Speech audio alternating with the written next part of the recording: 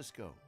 Extracting the signal from the noise, it's theCUBE, covering VMworld 2015. Brought to you by VMware and its ecosystem sponsors. And now your host, Dave Vellante. Welcome back to Moscone, everybody. This is theCUBE, and we're here in Moscone North at the street level. Stop by and see us. Sakthi Chandra is here. He's the Director of Solutions Marketing for Extreme.io at EMC, and Pablo Roesch is the Director of Technical Marketing at VMware. Gentlemen, welcome to theCUBE. It's good to see you. Hey, thanks for having us. So you're welcome. So you guys got the lab going today, the performance lab, and you got some interesting architectures. You're talking about Flash. Pablo, set it up. What's the lab all about? So the hands-on labs are a great way for attendees to come in and actually touch the real products. So these are our virtualized labs that run in our clouds. And when we started working very early on with you guys, we had a need for to be able to meet the needs of bootstrams that we have. So we have extreme loads come in very, very short amount of times. So usually we have 4,000 users that walk through during the course of Moscone to take a lab. On average, we do about 100,000 labs for the whole event, and we deliver 10,000 labs. Each lab is about 12 VMs, so it's a lot of capacity being delivered all the time. So you have some serious infrastructure at Moscone to set this stuff up, right? Yes, we do. So, Sakthi, talk about, from your standpoint, Extreme.io and Flash. Well, first of all, give us the update. You know, what's happening with the business, and then how does it tie into the hands-on lab? Sure, absolutely. You know, again, glad to be here on theCUBE again. So Extreme.io, as you might have seen the announcement that came out in the last day or two, we hold about 34% of the market share. We just crossed $1 billion in revenue. So to put this in context and perspective, I think the product has been out in the market for 588 days, and then from $0 to north of $1 billion is the ramp that we have seen in the market. So truly, I think it's a testimony of how Flash as a market has sort of evolved from sort of, you know, back in the days, it was one PCIe card that went into the server to address one particular pain point. Then it was, hey, I'll put Flash into maybe a VDI use case or a database use case, but we are seeing our customers sort of adopt Flash across the data center, multiple workloads and use cases. So really making the transformation from the data center perspective, going from the traditional disk-based systems to a complete Flash-based architecture. So at the high level, I think that is the context. And what we are really proud of is really obviously our customers, close to about 1,700 global deployments in production and growing. So I just have to sort of interject here. So back, it was a year ago, not last year, last EMC World, 2 EMC Worlds ago. You remember, I mean, EMC was the first to put Flash inside the array and, you know, to cause the firestorm. And then you got behind. You went out, you made an acquisition, and then, you know, the market was kind of taking shots at you because you were late to market. A year ago at EMC World, I said, I predict that by VMworld 2015, EMC will be the market leader, hands down, in Flash. I think you probably did it earlier than that. But the reason was the momentum that I heard from the customers, the excitement that I heard, and you guys know how to sell storage. So what's the relationship between what you guys have done, you know, with Flash and what's going on with the hands-on lab? So obviously it's a great partnership between VMware and EMC to power the hands-on lab. Again, you know, when we started talking with Pablo and his team about sort of the requirements of hands-on lab, and the key here, Dave, is it's not just hands-on lab in a silo, it is what VMware can do with such an infrastructure beyond the hands-on lab as well. So the hidden secret here is the hands-on lab does not end here at VMworld, it kind of carries the journey. Yes. They have really stood up a truly internal private cloud where they host hands-on lab for obviously the show here in San Francisco, the show in Europe, but also year-round there are multiple business units within VMware who consume the private cloud services, and that's all being powered by the Extreme.io storage array. Okay, so talk more about the hands-on lab. So hands-on means I can walk in and start playing with it? Absolutely. Talk about the objectives and how it actually all works. So our mission is very simple. We want every user on the planet to take a lab. We want them to experience our products. The hands-on labs are absolutely free, and after the event, we roll out the new labs. This is the part that we were talking about, the online. So online, as of January 2013, we've delivered 400,000 labs, and we have 125,000 active unique users. We have highest ratings in terms of quality satisfaction, and that has a lot to do with the storage backend. We never worry about our storage. It's always there, it's always on. We are deploying it in every new location that we do. So we're very, very happy to work with you guys. It's 125,000 active, unique users? That's a phenomenal number, 400,000 hands-on labs. So what do these labs look like? What are the sort of workloads? So in general, we have a lab for every product that we actively market. So you'll find labs all around our SDDC architecture. So there's a lot of vSphere labs, there's a lot of end-user computing labs, a lot of mobility labs. Some of the most interesting labs this year are obviously the EMC lab, but we also have the AirWatch lab. And the AirWatch lab uses our cloud to connect into the main AirWatch cloud. So we have a lot of interaction between the two clouds. We're able to manage the two clouds seamlessly for our users. So it's very exciting for us. Okay, so it sounds like you have N labs for each product. I don't think you have 400,000 products, right? So no. Not yet, anyway. And so you've got different versions, different derivatives, or Sure. So the 400,000 number is the total amount of labs taken by our users since we rolled it out online. All right, so that's a lab is a lab is a sequence. Yes. It's a deployment in time. And we have 41 different items in the catalog. And they range around all the products. We even have partner labs as well. Okay, so talk about the Extreme, let's unpack the Extreme I/O lab. Sure. What's in there and what's it look like? What would I see if I come in and use the lab? So I think the beauty is, again, very less so on the storage pieces. It is what the end user sees in terms of the different apps and the different products of VMware. And to unpack sort of Extreme I/O, the way we like to tell the story is it's very similar to how the virtualization market evolved, which is back in the day when the hypervisor was launched, that was the biggest thing, but very quickly it became a commodity, and we think Flash is going the same direction too. So if you unpack Extreme I/O, it is really all the rich data services that we have built on top of the Flash media. And the beauty is with Extreme I/O, it is always on, it is in memory, and in fact, that we don't even allow our customers to turn any one of those services off. So inline deduplication, inline compression, thin provisioning, encryption, all these factors are baked in within the product. And one of the feature sets that we are really proud of is the copy data management services. And you and I were talking about just before the talk day, which is really if you're a customer and if you're used to having one production instance and multiple copies derive off the production instance. It could be because your finance team needs it, your analytics team needs it, or your DevOps team needs it.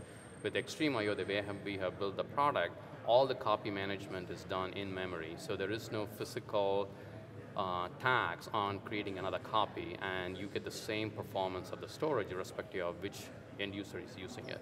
Right, so let's talk about that a little bit. So the copy data management piece is very interesting. EMC was, I think, really the first to start promoting that.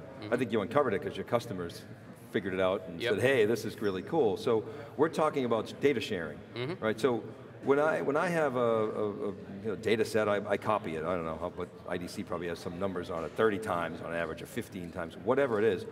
And each of those copies sits traditionally on some other spinning disk. It consumes space, even if it's space efficient, right?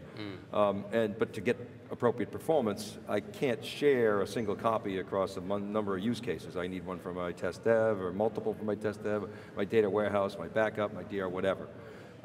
With Flash, I think one or more of your customers said, I can share one copy with multiple use cases. Absolutely, right? And really, again, at the foundation, it comes back to the architecture of the array, but the architecture really allows the customers to impact the business agility that a media like Flash can enable. So for instance, prior to using something like what Extreme I/O delivers, customers were forced to give their developers, let's say, a limited number of copies because it's additional cost.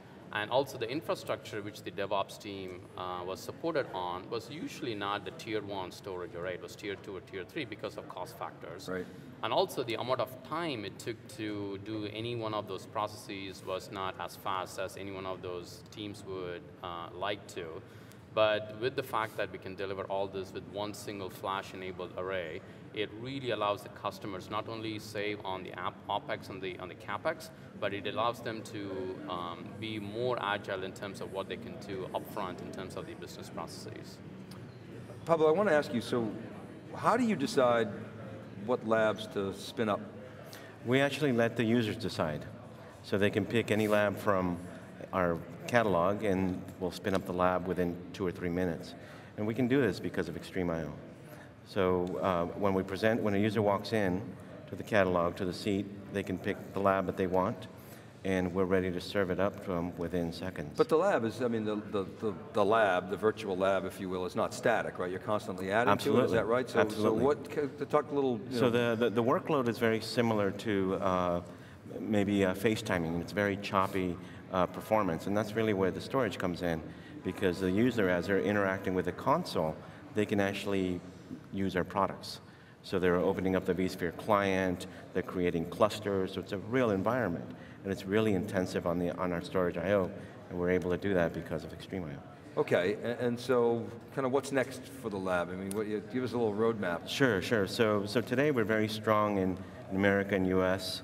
Right after VMworld Europe, we're expanding to Asia, China and Japan, and the southern countries. So we expend a global expansion in terms of our service. We're localizing a lot of our labs, so native Japanese, Chinese, Korean speakers can take the lab as easy as possible. Okay, and so Sakthi, I wonder if I could come back to you and just talk about what kind of feedback you've received from people who have gone through the lab or seen it. I mean, what are they saying? So I think the excitement is over the roof in terms of just the sheer upfront, the user experience, right? As Pablo was saying, the catalog is massive in terms of the number of products that are listed there. But the end user experience is they come in, they sit up, and then they push the button. The lab needs to be served up almost instantaneously because that split second makes a huge difference in end user experience. And then the more curious folks go back behind the scenes to kind of look at, okay, so what's powering the infrastructure in terms of however you measure it in terms of latency or IOPS or the scale. And then they kind of delve into the architecture and the beauty of Extreme.io. So immediately they related back into some of the use cases that they're facing internally. Hey, my database application, maybe the reason why it is slowing up or how I could improve it, they can quickly point it back into their own personal sort of use case and then they relate to it. So do you tease them to go deeper, or how does that work? I think it's self-selecting. They naturally are hooked and they want to do more. How about, what kind of analytics do you have? So we run surveys and get feedback on the content. We're listening every day on what we're seeing. We're also very big on the user interactions, so we can kind of predict if a lab's going to fail or not, and we fix them in time. Our SAT ratings from content's usually in the very high 90s, so we have a huge fan base, and they're always expanding. And are you doing clickstream analytics or no? We do third-party survey methods is who we use. They're integrated on the platform, and for us it was just an easy solution. You go into the lab, you poke around, and then when you're finished, survey pops up. Survey pops up, and we also have an analytics on how far in you go into the lab and what areas you stay on, and we can tune the content in real time, if you will. Okay, and so there's not like a certification at the end. I mean, it's a tour, right? It's a demonstration. It's a self-serve, self-select. Yeah. We do find the use cases that a lot of people use it to practice for certification exams. We also see our field use it for proof of concepts or demos, and obviously for customers to come in and evaluate features. And I presume people come back, you get repeat visitors. They always come back, yeah. How long do they typically spend inside the So they're spending about 90 minutes here on average. 90 minutes? You get an hour and a half poking around your lab. Dedicated user time. It's a long time. That's longer than people watch our videos. Yeah. So they're the captive audience, they enjoy the product, they're all very well documented. Another key part about it is that we have product experts on the floor to answer questions or to walk users through it. So it's very exciting. Wow, that is tremendous. And I was going to just say, kind of mimics a typical life cycle in a VM farm. So when Pablo talks about these courses for an hour and a half, right. You spin up a VM, you use the VM, you delete the VM, and then you spin them up again. So it is probably the most intense of the workloads when you look at a typical sort of a VM farm that gets spun up in these hands-on labs. So any infrastructure that you put in to support it, if it can stand that kind of a stress, then I bet it can meet any one of the enterprise workloads out there. So how does a customer, you were talking about it before, the customer can pick and choose from the catalog and then apply it to his or her problem. So it's pretty robust catalog. I mean, yes. you've got an infinite number of combinations, that sounds like. And so I'm interested, this is like a great freebie for customers, and the sales guys must love it. Absolutely. So how does it translate? I mean, what have you, back up, how long have you been doing this? 3 years. So 3 years, and you must see a direct impact on business. I mean, it's, We're seeing a phenomenal uptake. I think mainly it's because customers can actually touch the product. So we're seeing it equally or even more effective than white papers or presentations, because we're in an age now where customers, they don't necessarily want to wait through a video. They want to pop right in and get access to the product. Think about the time they save. They don't have to set up hardware. They don't have to configure anything. They don't have to get licenses. All they need is a modern browser, and they can pop themselves into a lab. So I mean, it's essentially a the form of POC, really, right? I mean, it's genius. And look at the explosion of the products within VMware, right? Yeah, so in the last 3 right. years, it went from one product company to really multifaceted firm. And for them to kind of expose each one of the products as they come and mature and give them real access, as Pablo was mentioning, for them to get hands-on, it's probably the best venue to do it. Well, we were talking to Carl about this yesterday, Carl Eschenbach. I mean, we've seen VMware expand its total available market by coming out with zillions of products.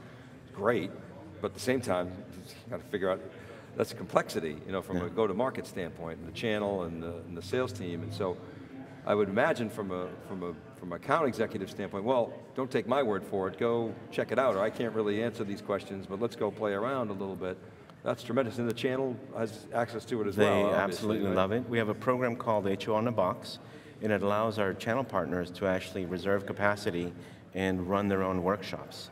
So we've seen a tremendous uptick on that, and we welcome our partners to participate in. It's amazing. I mean, I'm really impressed. I love these customer freebies, especially ones that drive business. I mean, it's a win-win. And absolutely. So that's great. Sakthi and Pablo, thanks very much for coming on theCUBE today and sharing the story. It's great. I'm really excited for you guys. Thanks for having us. Thank you very much. All right, pleasure. All right. All right, keep right there, everybody. We're back with our next guest. This is day 3. We're live from VMworld 2015. We're right back. This is theCUBE.